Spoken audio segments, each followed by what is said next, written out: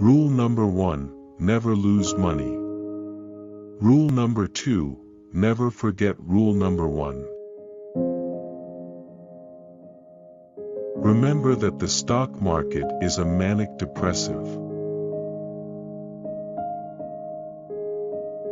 Should you find yourself in a chronically leaking boat, energy devoted to changing vessels is likely to be more productive than energy devoted to patching leaks. The most important thing to do if you find yourself in a hole is to stop digging.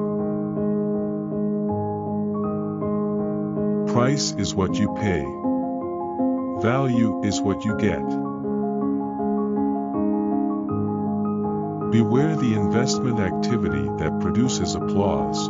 The great moves are usually greeted by yawns. Risk comes from not knowing what you are doing. Never invest in a business you cannot understand. In the business world, the rearview mirror is always clearer than the windshield. Time is the friend of the wonderful company, the enemy of the mediocre. The 3 most important words in investing are margin of safety. It's far better to buy a wonderful company at a fair price than a fair company at a wonderful price. If a business does well, the stock eventually follows.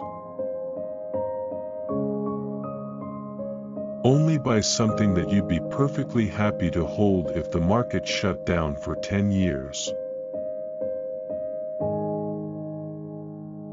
All there is to investing is picking good stocks at good times and staying with them as long as they remain good companies.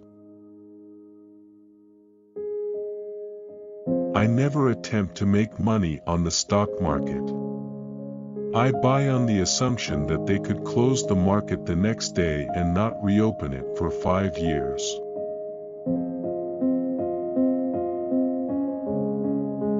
An investor should act as though he had a lifetime decision card with just 20 punches on